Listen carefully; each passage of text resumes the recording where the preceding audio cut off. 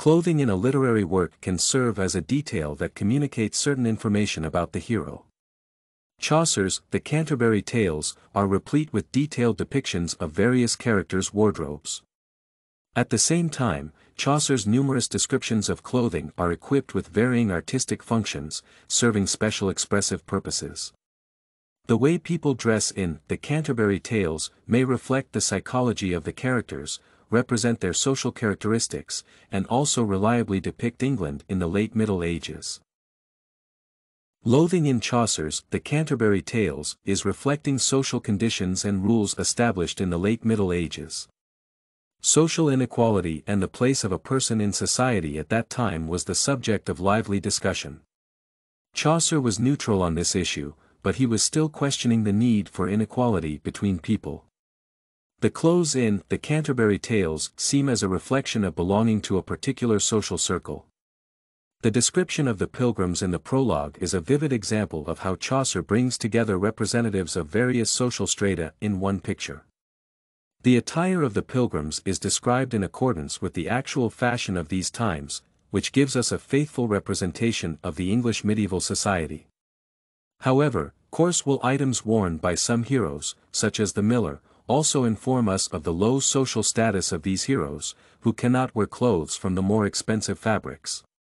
Therefore, the difference in the decoration of the heroes of different classes can be perceived as a veiled criticism of social inequality and the unfair distribution of wealth. In addition to the social category, clothes in The Canterbury Tales should be perceived as a reflection of the moral side of the human soul. For example, it is known that women's dresses at that time were supposed to be as unattractive for men as possible. In this context, it would be interesting to consider the image of the wife from Bath. Having been married 5 times, she is an extremely independent and domineering woman. Her defiant behavior is emphasized by the fact that she wears hose of the finest scarlet red, in order to seem brash and attractive to the opposite sex.